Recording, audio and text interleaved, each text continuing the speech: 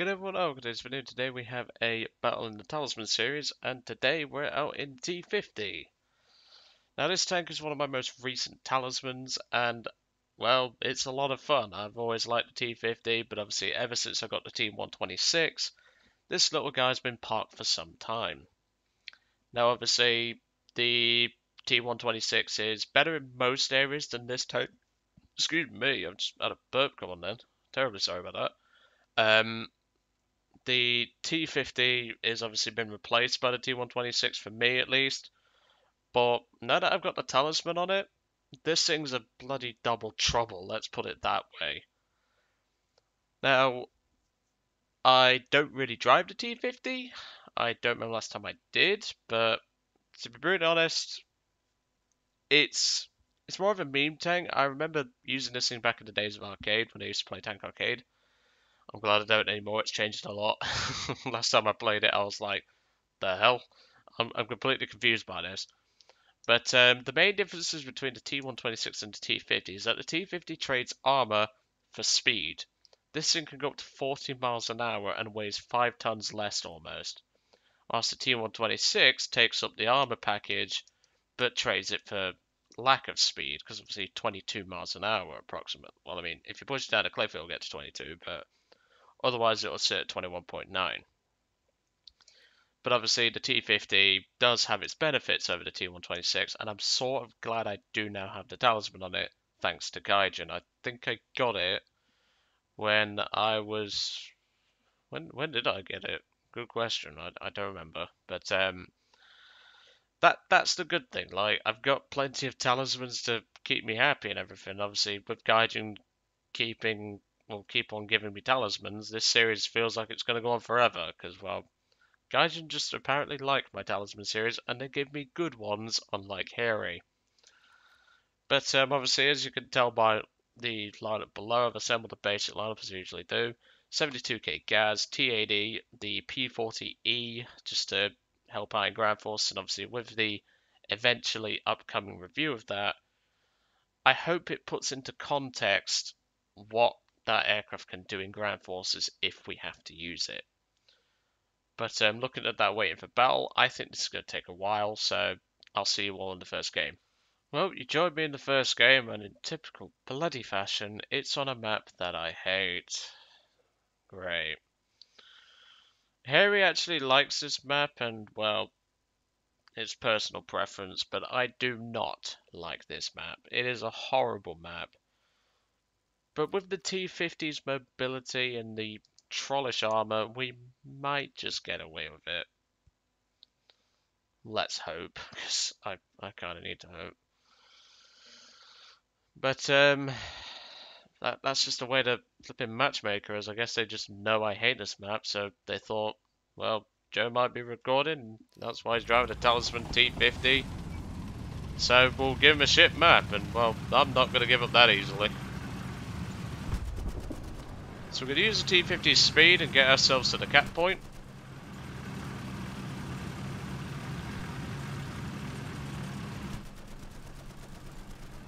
Obviously we have more weight and less horsepower in terms of, well, we have more horsepower than the M22 Locust, but even so. And it looks like teammates are shooting at each other now. Don't know why. Ooh.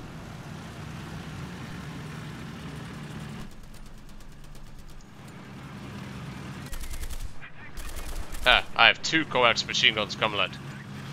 You do not have Soviet comrade. You do not have Soviet comrade coax machine gun. Oh, well, at least get the cab, because then I can at least spawn in another vehicle later if I have to.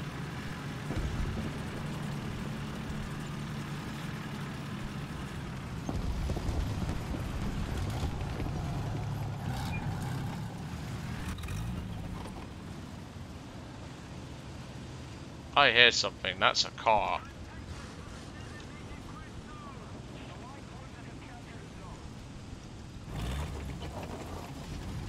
I hear a car. Yeah, it was a friggin' squeezy boy. I just heard what sound like, you know when you just hear like an idling car engine, it just sounded like that.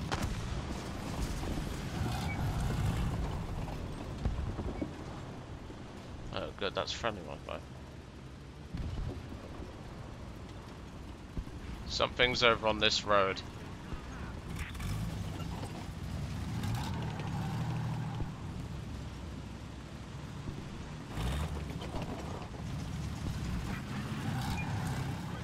So you gotta have good tabs.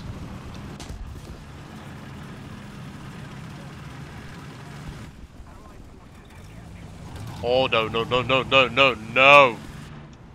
That is a stir. Luckily it's blind as a bat.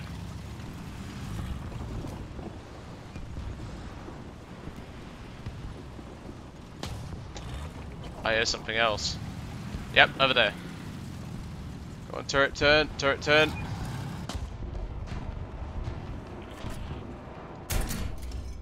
Shit.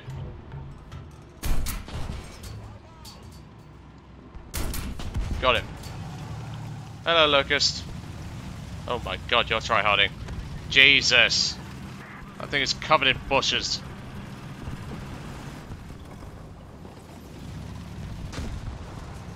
Okay, let's get moving. So I mean, the 45mm can still work at this BR, but against heavily armoured opponents like the Stir, if you have the front of it to you, you're gonna need the APCR. Oh, really? Suspension's not liking the fact that Tokyo drifting this thing.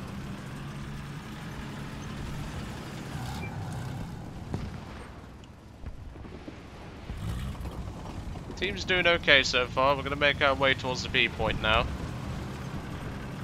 I don't think I have a backup on this tank, so... And I just checked, I don't.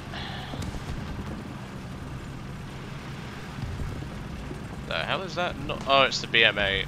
I guess you got a test drive for it for like an hour or so. If we'll just quickly nip across to the B point, we can at least lend our team a hand by flanking.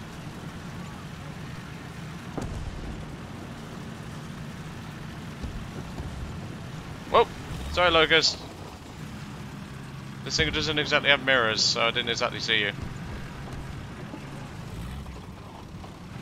That'd just be my luck. Yep, right there. IKV. That wasn't quick enough. I'm gonna have to give pursuit. This is Officer Joseph 2000. I am in pursuit of a stolen IKV 71 IKV. Suspect has shots fired. Shots fired. Fun fact, by the way, I did actually want to be a policeman at one point in my life, but my eyesight, nah. I just wasn't suited to it. Is he dead? Yeah, he's dead, but is there someone at the end of the road? No, it's a bus.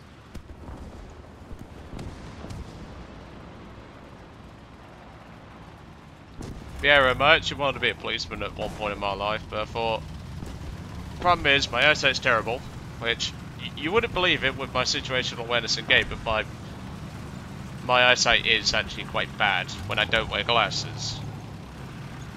I do wear them, but that's not the point I'm trying to make. What I'm saying is, like, my eyesight's just crap. Right, well, since that way's their spawn, and I don't want to be a spawn camper, I'm just going to make my way towards the sea point. But yeah, I deemed my eyesight to be too terrible, plus I wasn't exactly the fittest, still I'm not, in terms of stamina and stuff, so I thought, oh, hang on. Hey! Listen here, you little shit. Hold on. Please don't be a stir, please don't be a stir. That's a semi-ventate, I'll take that. Oh, hello. Oh no, we're dead. We're dead, we're dead, we're dead. Why did you not fire? Okay, I'll take it. Oh god, right there. Take cover. Buddy, how did you fuck that one up? How did I fuck that one up? No, self, do not get arrogant. That's the hill. Thank you. I just want to go to the sea point. Let me go to the sea point and I'll leave you guys alone. Jesus. Okay, the aim point's been capped actually. Jesus. They don't want me to leave. I don't want to sit near your spawn. Like, come on. I don't look like a tank there. I'm just going to keep on running. Well, then again, the new Fast and Furious game is total dog shit. It's like 50 quid for just a mobile game. Don't look it up. It's terrible. It's called Fast and Furious Crossroads. I looked at gameplay the other day, and I'm not spending my money on that, even if I was to get like 95% off. Just no. I wouldn't even spend 5% of the game's cost at the moment on it. I'm really tempted. I know this sounds dumb to some of you, but I'm really tempted to follow the rules of the road. The problem is I don't know which side the Swedes drive on. So I'm kind of confused. Like, do I drive on the left-hand side or the right-hand side? Oh, hello. Shut up. Thank you. Just scratch my paintwork, you little shit. I get the bad feeling he wasn't the only capper, but